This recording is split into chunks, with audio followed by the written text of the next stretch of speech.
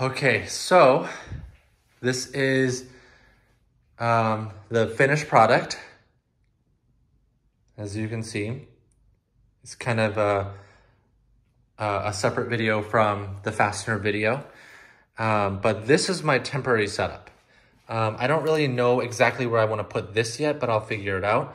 I connected, so let me back up. So this is the hybrid model, right? This is important to mention because for those of you who have a 2023 RAV4 and up, and I think that applies to all 5th gen RAV4s,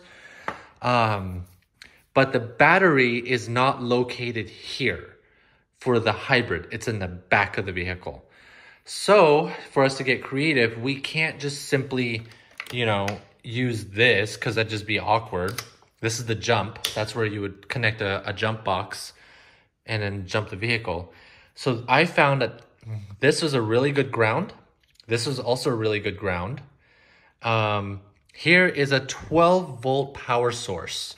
So I connected the wire to that. It came with a little loop that I connected to it. And I made sure to torque it down and everything. And then for the fog lights, I wanted them to come on only when the lights and the whole system is on. So that means when it's night and the parking lights come on, the tail lights come on, all the lights come on, license plates and everything, the fog lights come on.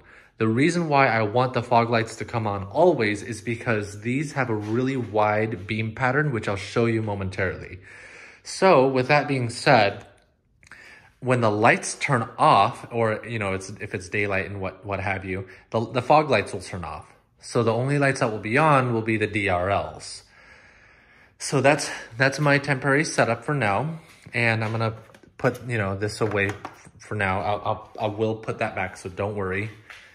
Here is what the lights look like.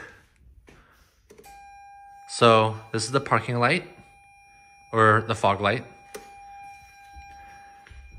There you go.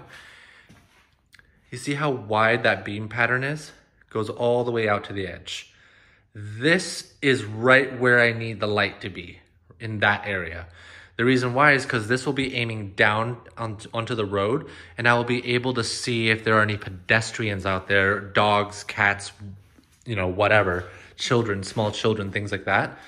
So at night, I want those fog lights to be on.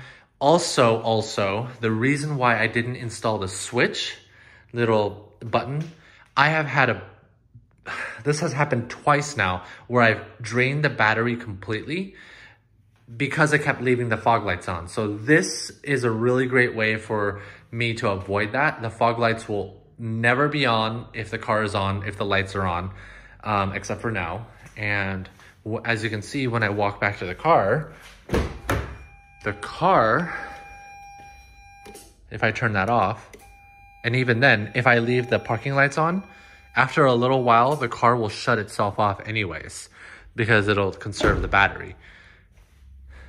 So we've got this set up for now until I find, which beam angle works better. Right now I have the passenger side a little bit higher and the driver's side a little bit lower by like a couple of millimeters, because I want to see if those couple of millimeters makes a difference, if I want them higher or if I want them lower.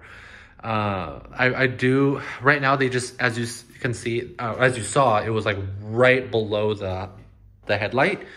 So I want to see if it's too high or if that's just right. So stay tuned. I will make another video tonight, while I'm, driving around, running errands, things like that. But I will show you how these work. These are the Simid brand fog lights. These work for Toyota Lexus. They're very, very nice. So they're only about $70. You can find them on their website, Simid, SIEMID.com, or you can go to Amazon. You can find them there. Do your research before you buy them, though, because there have been people who bought these fog lights thinking that it would work for their application, and it didn't. So thanks for watching, guys. I'll see you in the next video. Thanks.